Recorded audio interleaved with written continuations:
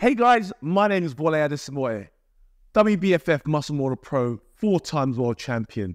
Today, I'm in the kitchen. I'm going to show you how I prep my food 2 days at a time to help you guys out there and make it as simple as possible. Champions don't become champions when they win the event.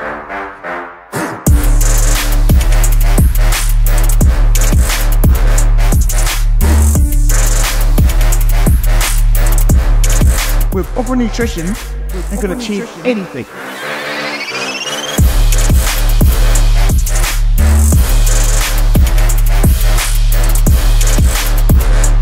Hey guys, thank you very much.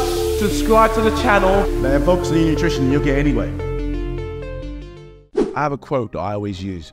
With proper nutrition, you can achieve anything because you've got to make sure that you have the right nutrition to achieve the goals that you want. If it's performance related, body composite goal, body fat reduction, or weight loss, whatever that is, you need proper nutrition. So nutrition is the key to everything that we do. So I'm going to go through my breakfast. My breakfast is very simple. So here we have, for you guys in America, oat milk. For us in the UK, we call it oats. And I have 100 grams of oats in there with a teaspoon of cinnamon and 20 grams of plant-based protein powder, which is here. Which I love plant-based protein powder. It just works really well with me. Dairy products gives me a bit of a dodgy stomach at time. As I got older, I've created almost like a dairy intolerance, which I don't understand, but I still love my vanilla ice cream, so they're not going to take that away from me, that's for sure. And I've mixed that in a bowl, and I've used a bit of almond milk here. So you can use around 200 milliliters of almond milk, or you can mix it with water. Whatever your preference, you can use whatever you want, but the almond milk that I've used is the no sugar almond milk. Make sure you grab that one and mix it together. I mix that together and I'll put it in an airtight container, which will go in the fridge overnight. And then when I wake up in the morning, I'll put some frozen berries on top with 30 grams of peanut butter to get my fat. I've got my protein, and I've got my carbs, and I've got my fat, all in one bowl. I love overnight oats, so I find it very simple, and I can eat that every single day of the week. I'm okay with that. Then I have my eggs. At the moment, I'm having 5-old eggs every morning, just boiled. I love soft-boiled eggs, so I tend to boil my eggs for about 7 minutes, and then I eat the eggs. So that's my meal one. Then when it comes to the rest of the day, how I prepare my meal for the rest of the day is I know that I'm going to be out. That if I'm at the fire station, I know I'm going to be out the house for at least a good 12 hours. So for me, it's important. I work a 10.5-hour shift. I need my food with me. So I need to have my food prepared when I'm going into the fire station. So what I tend to do to prepare my food is I have my chicken cut out that I'm going to cook for the day. And I have my carbs, which is my sweet potato, or I have my rice, then I have my salmon here as well for my dinner. So I'm going to show you guys how I marinate my chicken and what I do to marinate my chicken. As you can see here, I've got peri-peri seasoning for my chicken here, which is great for seasoning chicken. And I try to use just 1 tablespoon of olive oil to help it absorb. And I also use half a lemon as well. So lemon's also great to add a bit of flavor to the food. And for the sweet potato, I've got smoked paprika, game changer for me, and again with a bit of a tablespoon or so of olive oil, and we basically just mix that all together. And when you're cooking rice, a lot of people don't know how to cook rice, and I didn't know how to cook rice for a very long time because I just didn't know what I was doing. So for every cup of rice you cook, I would say you use 2 cups of water. So I've got 2 cups of rice here, so when I'm cooking this rice, it's going to be 4 cups of water. But make sure the measuring cup that you use is the same as the quantity that you use to measure the rice. So again, that's very important. So what I'm going to do now is I'm just going to prep all the food, get everything ready. I've got an air fryer behind me here in my kitchen, which is fantastic. I'm going to use that to cook some of the food, and I'm going to put some of the sweet potatoes going to go in the oven. The chicken is going to be marinated and goes into the air fryer, and the rice is going to be boiled. So guys, and also just not to forget guys, the vegetables here. Vegetables is very important. I always say to all my clients, my coaching clients, you can eat as much green vegetables as your body can take. The most important thing is when you're on a diet, you want to eat food that's got volume.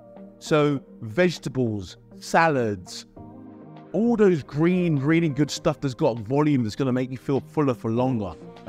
It's very important that you eat that. And also when it comes to carbohydrate, you want to make sure you pick complex carbs over simple carbs. The difference between the two is simple carbs are things like pasta. You don't want to be eating pasta as part of your diet. You can stay away from that. Bread, especially, because what tends to happen is your insulin level goes up and then it crashes again. So you're going to get very hungry very quickly, where complex carbohydrate will help you balance your energy throughout the day. This is very important. This is one of the reasons I love choosing sweet potato and I love choosing rice. For me, when it comes to the chicken, again, I love chicken. Chicken is easy. I can eat chicken all day long. Just make sure you marinate it really well. There's so many different ways you can cook chicken and you can marinate chicken. So I always try and experiment with different ways. So I'm gonna mix the stuff together, get it all ready to be cooked. First and foremost, my sweet potato will go here in my mixing bowl that I've got. We don't want rice in the sweet potato, so that will go in my mixing container that I've got here. So this is my mixing container that I've got here. Again, with the smoked paprika, we sprinkle the smoked paprika over the top of the sweet potato. Grab my olive oil behind me here. Again, grab my measuring spoon behind me here as well. And it's very important that I just use 1 tablespoon of olive oil. And this is very important. And all I do is I mix it all together like that. Give it a little bit of a stir with my spoon. Add a bit of salt and pepper.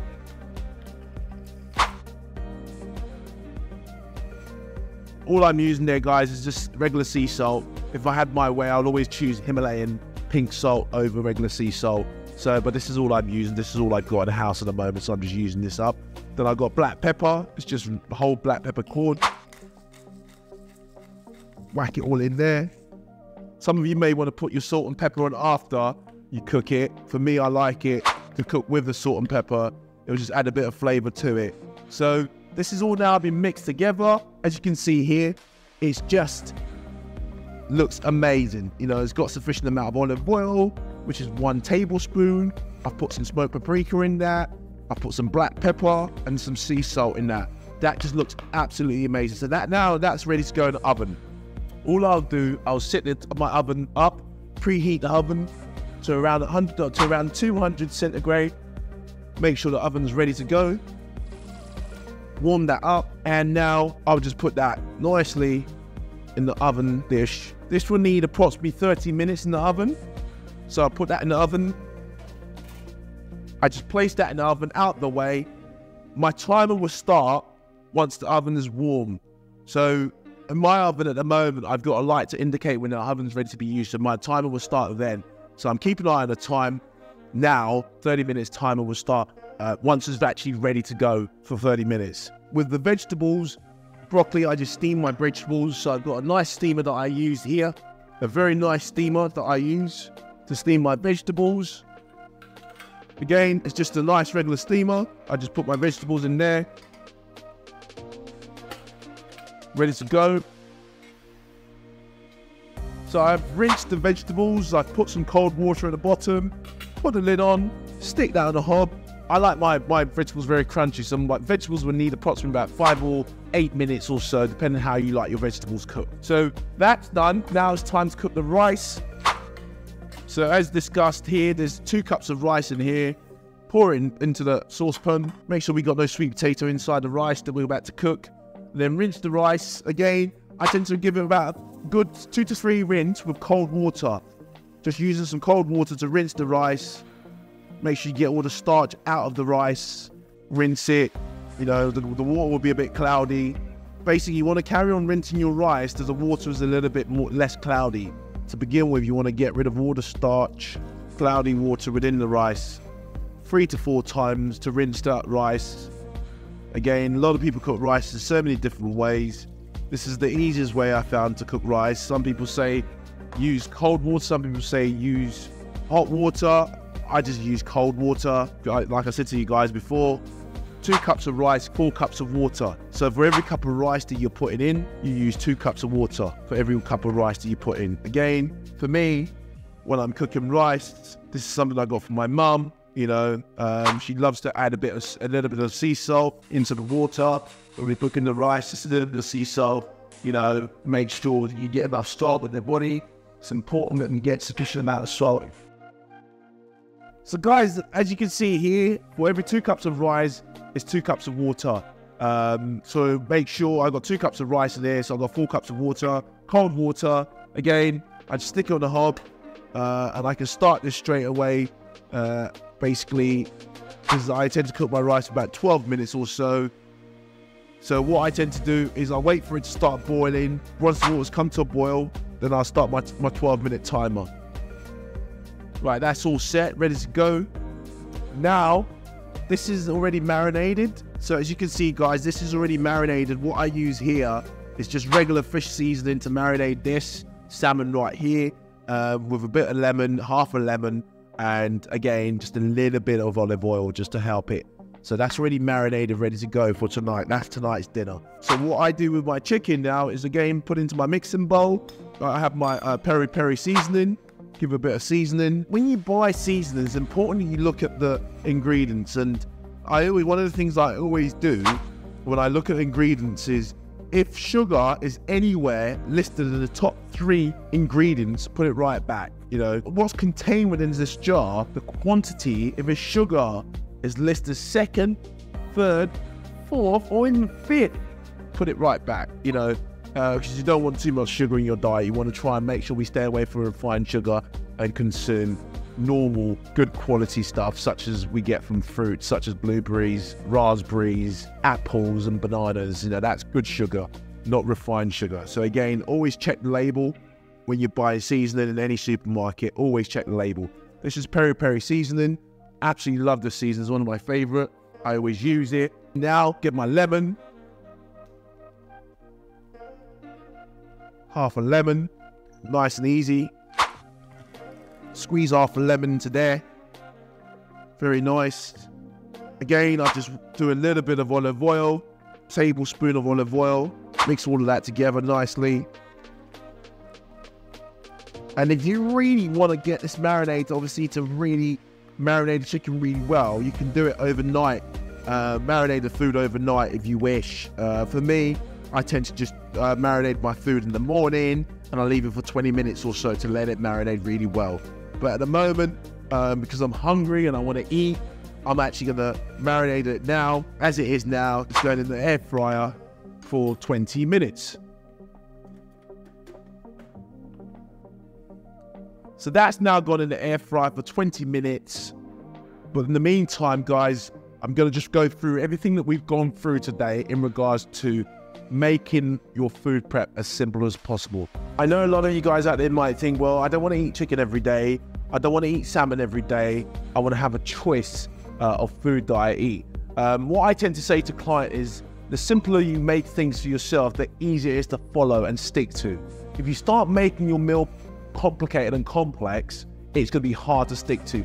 I know some people that have got family that you want to eat with your family. You just got to make all healthier choices as a family. I know kids sometimes may want the chicken nuggets and chips. They can still have that, just not as frequently as they used to. And it's about making that good choice and making sure you get a good source of protein, good source of animal protein if you can. If you don't, if you're a vegan or some form, you can get another form of protein, but good source of animal protein always helps towards muscle building and muscle recovery and everything else. So my list of protein goes very simple. I eat chicken breast, turkey breast, salmon, white fish, and I rarely eat steak, but I try and have a steak maybe once or twice a month. That's it. I try and minimize the consumption of red meat because of the digestion. For carbohydrates, again, I have sweet potato, I have white rice, and I have quinoa sometimes. A lot of people say, why white rice over brown rice? The glycemic index between brown rice and white rice are very similar. So if you don't understand what the glycemic index means, is what it actually does to your body when you consume it. For me, I like the taste of basmati white rice. It's easier to cook than brown rice. Brown rice, you'd be cooking it for like 30 minutes or so. With simple white basmati rice, you can cook it in 12 minutes. Again, now that the time is actually, I can actually check the rice. Talking about rice, that is now boiling over. I can now say, Alexa, set me a timer for 12 minutes. And whilst that time has been set, I turn the heat right down on the rice and let it cook. So yes, so going back to what I was saying in regards to simplifying things for yourself, if you choose a wide variety of carbohydrates to consume from and a wide variety of protein consumed from, and a wide variety of vegetables to consume from, and a wide variety of fats to consume from, is going to be very difficult. So going back to what I was saying in regards to what I consume when it comes to protein, I have chicken thighs, turkey breasts, chicken breasts, salmon, white fish, and steak. That's it. I always make sure my proteins on my plate first whenever I'm consuming anything. And also I have eggs as well, obviously, for protein. So that makes 7 types of protein that I consume. And I also use vegan protein powder, so you can say 8 if you want. For carbohydrates, I use sweet potato, quinoa, oatmeal, oats for us in the UK, and keep it simple like that for me. I think that's simple. Vegetables, I have long stem broccoli. To me, it's been a game changer that I discovered it. I was like, where have I been? I used to buy the big old broccoli and chop it up, and it used to be like chicken, rice, and broccoli. Typical bodybuilder diet. It felt boring. Food shouldn't be boring. And if you make sure that you eat within your macronutrients at least 5 to 6 days a week, you can have a day where you can eat away from your macronutrients, depending on how your weight loss journey or your body composite goal is going. But if you really want to take things seriously, I'll say simplify things. Choose about 5 sources of protein, 5 sources of carbohydrate. Vegetables, you can eat as much as you want. Just make sure it's green, as much green vegetables as you want. For fats, again, you don't need too many sources of fats. I have 3 sources of fats that I go to all the time. They're nut butter, olive oil, and avocado. They're the 3 sources of fat that I go to on a regular basis. I tend to use olive oil just to season my food, to get my fats in. I love it. It really does good. It's really good for marinating food and seasoning food. I just use it to get my fats, really, to get my fat in. So it's very simple for you to follow your macronutrients. The way you will follow your macronutrients now to make sure that you're actually hitting your actual macronutrient target you've set yourself is by tracking. People might say, I hate tracking. I don't want to track, but all I will say to you is if you don't want to track your food, then you've got to feel that your goals that you want to reach may take you a little bit longer. It's like I want to save to buy a house and I don't want to track my savings. How am I going to know when I'm in a position to buy a house if I don't track my savings? This is important. I know a lot of people that come to me and say, I don't want to track, I don't like tracking. This is the analogies I give them. You don't have to track, but what you do is eat sensibly. And if you want to see results fast, when you track, you will see results a lot quicker than those that don't track. This is very, very important. Simple is the most important thing for you. If you could take anything away from this video, keep your nutrition very simple, keep it consistent, and make sure that you do not be someone who's sticking to a diet for like 2 to 3 days and then eating for the rest of the week how you want. It doesn't work that way. It's consistency. You got to think, the choice that I make today, is it taking me in the right direction towards my fitness goals? This is the question you need to ask yourself. Once you ask yourself that question, then you'll be able to get the answer that you need to achieve your optimal physique goals. This is very important. Everything that I've shown you today, guys, again, is something that I've done for a very long time. I thoroughly enjoyed doing this, meaning eating healthy, and I do eat off plan. But what I would say is if you're going to eat off plan, is track it as well. It's important to track it because then you can see where you're going and how you've managed to hit your macronutrients target for the day. A secret that I'll give to you guys is what I do is with clients to work out the macronutrient for a client. Keep it simple. For body fat reduction, I work between 7 to 10 calories for every pound of body weight. So whatever you weigh, say you weigh 250 pounds, give or take, I will basically just time your weight by 10 calories. So that will give you 2,500 calories to consume for the day. And then whatever you weigh in pounds, I would say you want to have a gram of protein for every pound of body weight. So you should be consuming around 250 grams of protein. The rest of your macronutrients will come from your fats and also will come from the carbohydrate. Just to keep it simple with you guys, for every gram of carbs, there's 4 calories. For every gram of protein, there's 4 calories. For every gram of fat, there's 9 calories. So there's extra calories in the fat consumption, double the amount of calories in the fat consumption. So this is very important that you understand that and you take that on board when it comes to planning your meal. Like that old saying goes, failure to prepare is preparing to fail. Prepare yourself. It'll take an hour or so out of your day to prepare for a couple of days at a time. Again, I've just shown you a quick little snapshot here of what I do on a day-to-day basis to help me reach my fitness, health and fitness goals, make sure that I'm heading in the right direction.